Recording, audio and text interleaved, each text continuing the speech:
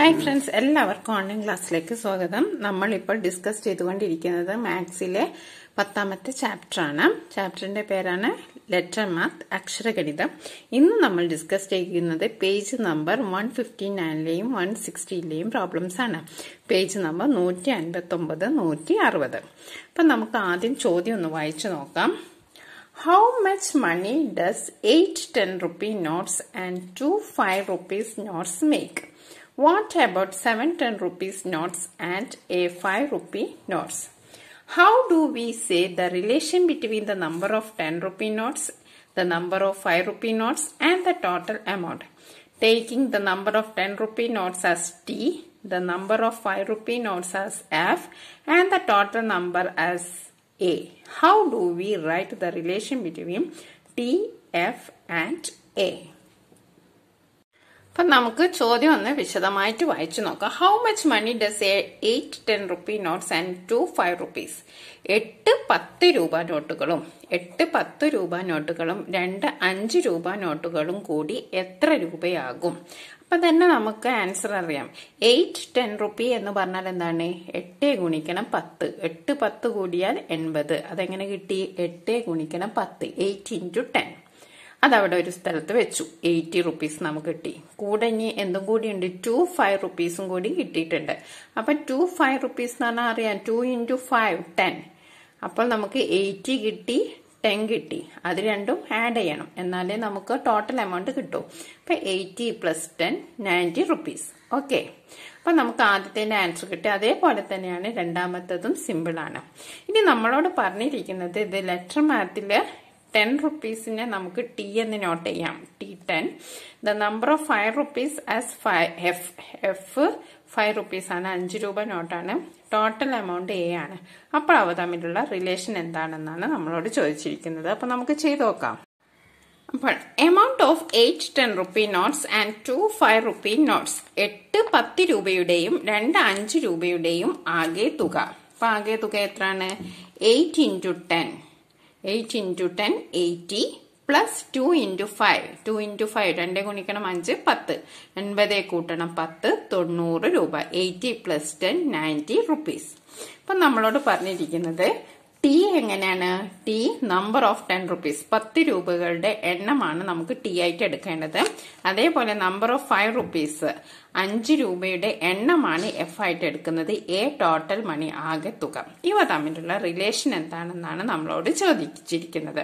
അപ്പൊ നമുക്കറിയാം ഇവിടെ ടി എന്ന് പറഞ്ഞാല് 10 എത്ര രൂപയുണ്ട്? 8 ആണ് ഉള്ളത്. അപ്പോൾ 8 into 10 അല്ലേ? പിന്നെ 5 rupees എത്ര എണ്ണം ഉണ്ട്? 2 എണ്ണം ഉള്ളത്. അപ്പം 2 into 5. അപ്പൊ 80 plus 10. ഇതാണ് നമ്മൾ നേരത്തെ ചെയ്തത്.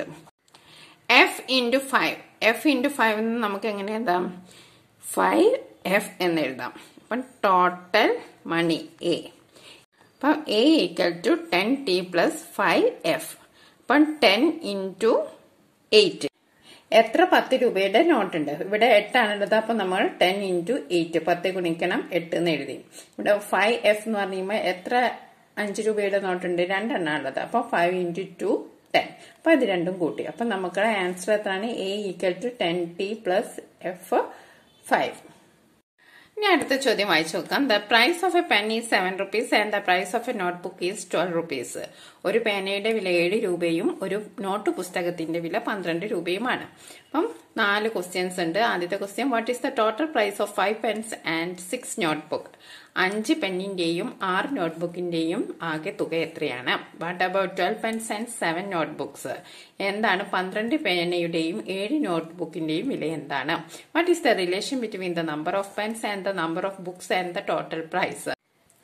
പേനകളുടെ എണ്ണവും പുസ്തകത്തിന്റെ എണ്ണവും ആകെ തുകയും തമ്മിലുള്ള ബന്ധം എന്താണ്? Taking the number of Pence as P. പെന്നുകളുടെ എണ്ണം നമുക്ക് പി എന്നെടുക്കാം. The number of notebooks as an. നോട്ട്ബുക്കിന്റെ എണ്ണം നമുക്ക് എൻ എന്നെടുക്കാം. Total price as T. ആകെ തുക ടി എന്നെടുക്കാം. How do we write the relation between them? നമ്മൾ എങ്ങനെയാണ് ഇത് തമ്മിലുള്ള റിലേഷൻ എഴുതുക? ഓക്കെ, നമുക്കൊന്ന് ചെയ്തു നോക്കാം. അപ്പൊ ആദ്യത്തെ ചോദ്യം എന്താണ്? What is the total price of 5 pens and 6 notebook? 5 പേനയുടെയും 6 നോട്ട്ബുക്കിന്റെയും വില എത്രയാണ് ആദ്യം നമ്മുടെ ചോദ്യം. 5 പേനയാണുള്ളത്. പേനയുടെ വില 7 ആണ്. പിന്നെ അടുത്ത് നമ്മളോട് പറഞ്ഞത് 6 നോട്ട്ബുക്കാണ്. അപ്പൊ 6 നോട്ട്ബുക്കാണ്. ഒരു നോട്ട്ബുക്കിന്റെ വില എത്രയാണ്?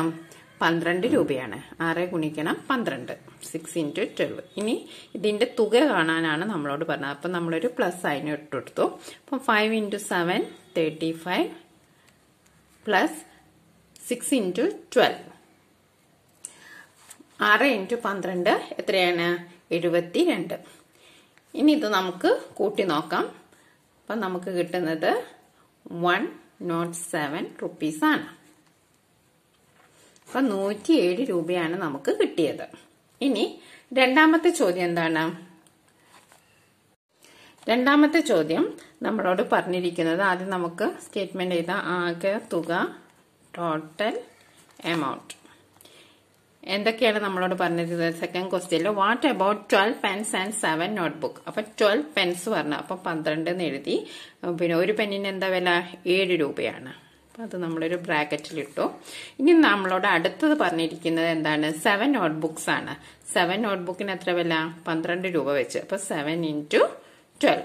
അപ്പം ഇത് ആകെ തുക, രണ്ടിന്റെയും തുക കാണണം. അപ്പൊ നമ്മളൊരു പ്ലസ് സൈന് ഇടയിലിട്ടെടുത്തു. 12 into 7 84 പ്ലസ് കൂട്ടണം 7 into 12 84. ഇനി 84 പ്ലസ് 84 എത്രയാണ്?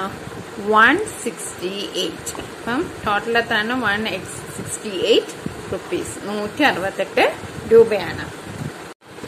അപ്പോൾ നമുക്ക് ആകെ തുക അഥവാ ടോട്ടൽ എമൗണ്ട് എങ്ങനെയാ കിട്ടിയത്? Number of Pence into 7. പേനകളുടെ എണ്ണം ഗുണിക്കണം 7 കൂട്ടണം നമ്പർ ഓഫ് നോട്ട്ബുക്സ് ഇൻറ്റു 12. നോട്ട്ബുക്കുകളുടെ എണ്ണം ഗുണിക്കണം 12. അങ്ങനെയാണ് നമുക്ക് ടോട്ടൽ എമൗണ്ട് കിട്ടിയത്. അപ്പം number of Pence into 7 plus number of notebooks into 12. അപ്പൊ നമ്മളോട് ക്വസ്റ്റ്യനിൽ തന്നെ പറഞ്ഞിട്ടുണ്ട്, നമ്പർ ഓഫ് പെൻ എന്നത് P കൊണ്ട് ഡിനോട്ട് ചെയ്യാം, നമ്പർ ഓഫ് നോട്ട്ബുക്സ് N കൊണ്ട് നോട്ട് ചെയ്യാം, ടോട്ടൽ പ്രൈസ് T കൊണ്ട് നോട്ട് ചെയ്യാം. അങ്ങനെയെങ്കിൽ നമുക്ക് ഇതെങ്ങനെ എഴുതാം? ടോട്ടൽ എമൗണ്ടിനെ നമുക്ക് T എന്ന് എഴുതാം. ഇനി നമ്പർ ഓഫ് പെൻസ് എന്ന് പറയുന്നത് എത്രയാണ്?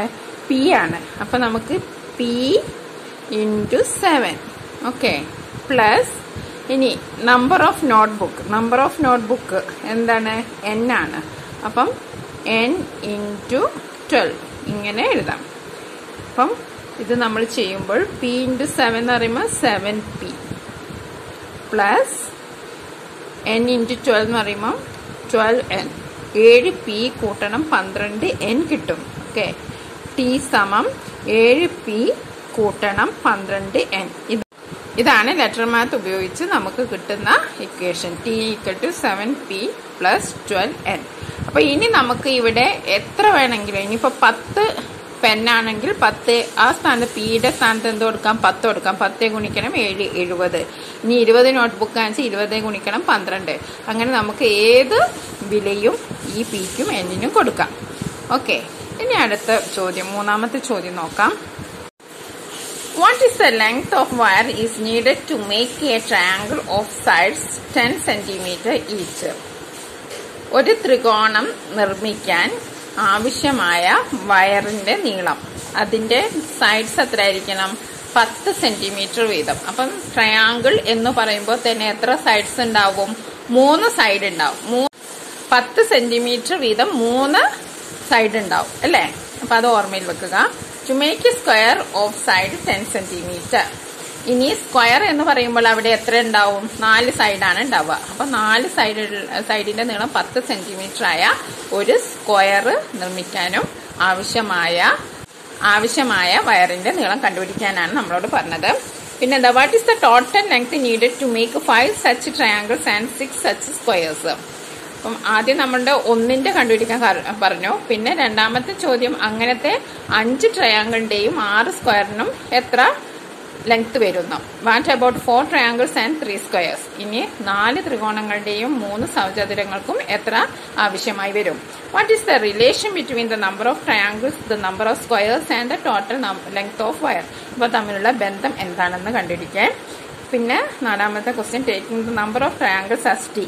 അപ്പോൾ നമ്പർ ഓഫ് ട്രയാങ്കിൾസിനെ ടി എന്ന് നോട്ട് ചെയ്യാം. ദ നമ്പർ ഓഫ് സ്ക്വയേഴ്സ് സമചതുരങ്ങളുടെ എണ്ണം എസ് എന്ന് നോട്ട് ചെയ്യാം. ആൻഡ് ടോട്ടൽ ലെങ്ത് ആകെ നീളം എൽ എന്ന് ഡിനോട്ട് ചെയ്യാം. How do we write the relation between L S T S and L. ടിയും എസും എല്ലും തമ്മിലുള്ള ബന്ധം നമുക്ക് എങ്ങനെയൊക്കെ എഴുതാം. അപ്പോൾ നമുക്കൊന്ന് ചെയ്തു നോക്കാം. അപ്പൊ നമുക്ക് ഓരോ ഭാഗമായിട്ട് ചെയ്യാം. 10 സെന്റിമീറ്റർ നീളമാണ് ട്രയാങ്കിളിന്റെ ഓരോ വശത്തിനും. അപ്പൊ നമുക്കറിയാം ഒരു ട്രയാങ്കിൾ എന്ന് പറഞ്ഞിട്ടുണ്ടെങ്കിൽ എന്തായിരിക്കും ഷേപ്പ്? ഈ ഷേപ്പാണ്. അപ്പം 10 സെന്റിമീറ്റർ 10 സെന്റിമീറ്റർ 10 സെന്റിമീറ്റർ അപ്പം 30 സെന്റിമീറ്റർ ആയിരിക്കും. അപ്പൊ നമുക്ക് അതൊന്ന് എഴുതി നോക്കാം. Length of wire needed to make the triangle of side 10 centimetre. 10 centimetre വീതം വശങ്ങളുള്ള ഒരു ത്രികോണം നിർമ്മിക്കാൻ ആവശ്യമായ വയറിന്റെ നീളം എത്രയാണ്? 3 ഗുണിക്കണം 10. 3 ഗുണിക്കണം 10 30 സെന്റിമീറ്റർ. ഇനി നമ്മളുടെ ചോദ്യത്തിന്റെ അടുത്ത ഭാഗം എന്താണ്? ഒരു സ്ക്വയർ ഉണ്ട്, 10 സെന്റിമീറ്റർ ആണ് നീളം. അങ്ങനത്തെ ഒരു സ്ക്വയർ നിർമ്മിക്കാൻ ആവശ്യമായ വയറിന്റെ നീളം എത്രയാണ് എന്നാണ് ചോദ്യം. അപ്പൊ നമുക്ക് എല്ലാവർക്കും അറിയാം സ്ക്വയർ എന്ന് പറയുമ്പോൾ 4 വശം ഉണ്ടാവും. അപ്പൊ 4 10കളല്ലേ? അപ്പൊ 4 ഗുണിക്കണം 10 40. അത് നമുക്ക് എഴുതി നോക്കാം. Length of wire needed to make the square of side 10 centimetre. 10 centimetre വീതം വശങ്ങളുള്ള സമചതുരം നിർമ്മിക്കാൻ ആവശ്യമായ വയറിന്റെ നീളം 4 × 10. 4 × 10 എന്ന് പറയുമ്പോൾ എത്രയാണ്? 40 സെന്റിമീറ്റർ. ഇനി നമ്മുടെ ചോദ്യത്തിന്റെ അടുത്ത ഭാഗം നമുക്ക് നോക്കാം. ആദ്യം എന്താണ് ചോദിച്ചത്? What is the total length needed to make 5 such triangles. അങ്ങനത്തെ എത്ര ട്രയാങ്കിൾ നമ്മൾ ഉണ്ടാക്കണം? 5 എണ്ണം ഉണ്ടാക്കണം. അതേപോലെ തന്നെ 6 സച്ച് സ്ക്വയേഴ്സ്, അങ്ങനത്തെ സമചതുരവും നമ്മൾ 6 എണ്ണം ഉണ്ടാക്കണം. നമുക്കത് ചെയ്ത് നോക്കാം. അപ്പം അടുത്ത നോക്കാം. Length of wire four 5 triangles. 5 ത്രികോണങ്ങൾ നിർമ്മിക്കാൻ ആവശ്യമായ വയറിന്റെ നീളം. അപ്പോൾ ഒരു ട്രയാങ്കിളിന് 30 ആണ്. അപ്പൊ 5 ട്രയാങ്കിളിന് എത്ര ആയിരിക്കും? 5 ഗുണിക്കണം 30. 5 ഗുണിക്കണം 30 എന്ന് പറയുന്നത് 150 സെന്റിമീറ്റർ. ഓക്കെ, ഇനി നമുക്ക് അടുത്ത നോക്കാം. 6 സമചതുരങ്ങൾ നിർമ്മിക്കാൻ ആവശ്യമായ വയറിന്റെ നീളം. 6 സമചതുരങ്ങൾ നിർമ്മിക്കാൻ ആവശ്യമായ വയറിന്റെ നീളം. അപ്പോൾ ഒരു സമചതുരം നിർമ്മിക്കാൻ എത്രയാണ്? 40 സെന്റിമീറ്റർ ആണ് വേണ്ടത്. അതേസമയം 6 എണ്ണം നിർമ്മിക്കാനോ? അപ്പോൾ 6 ഗുണിക്കണം 40. 6 × 40. 6 × 40 എത്രയാണ്? 240 സെന്റിമീറ്റർ. അപ്പൊ നമ്മൾ ആദ്യത്തേത് എത്രയാണ്? 150 സെന്റിമീറ്റർ, പിന്നെ 240 സെന്റിമീറ്റർ. അപ്പൊ ടോട്ടൽ വയർ എത്രയാണ്? ടോട്ടൽ വയർ എത്രയാണ്? 150 പ്ലസ് 240. 150യും 240യും കൂട്ടിയാൽ എത്രയുണ്ടാവും? 390 സെന്റിമീറ്റർ. അപ്പൊ നമ്മുടെ ആദ്യത്തെ പാർട്ട് കഴിഞ്ഞു. 390 സെന്റിമീറ്റർ ആണ് നമുക്ക് ആവശ്യമുള്ളത്. ഇനി അടുത്ത ചോദ്യം എന്താണ്? What about 4 triangles and 3 squares. 4 ത്രികോണങ്ങൾക്കും 3 സമചതുരങ്ങൾക്കും എത്ര നീളം വേണ്ടിവരും? Length of wire four 4 triangles and 3 squares. 4 ത്രികോണങ്ങൾക്കും 3 സമചതുരങ്ങൾക്കും ആവശ്യമായ വയറിന്റെ നീളം എന്നെഴുതുക. അപ്പൊ നമുക്കറിയാം ഇവിടെ 4 ട്രയാങ്കിൾ ആണുള്ളത്. ഒരു ട്രയാങ്കിളിന് 30 ആണ്. ഇവിടെ 4 ട്രയാങ്കിൾ ഉണ്ട്. അപ്പൊ 4 × 30 പ്ലസ് പിന്നെ ഒരു സ്ക്വയറിന് എത്രയാണ്? 40 സെന്റിമീറ്റർ ആണ് ആവശ്യം. അങ്ങനത്തെ എത്ര സ്ക്വയേഴ്സ് ഉണ്ട്? 3 സ്ക്വയർ ആണുള്ളത്. അപ്പം 3 × 40. അപ്പം 4 × 30 എന്ന് പറഞ്ഞാൽ എത്രയാണ്? 120, 120. 3 × 40 എന്ന് പറഞ്ഞാൽ 120.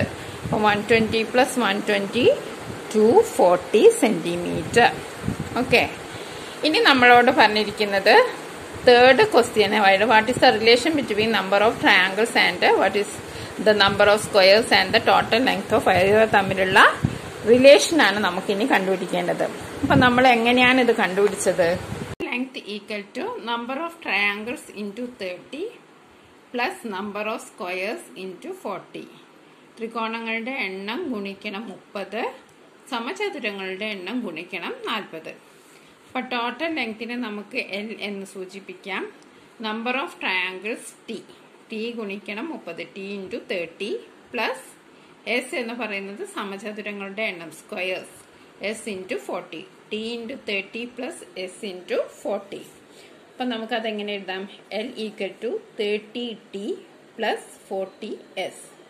എൽ ഈക്വൽ ടു 30t കൂട്ടണം 40s.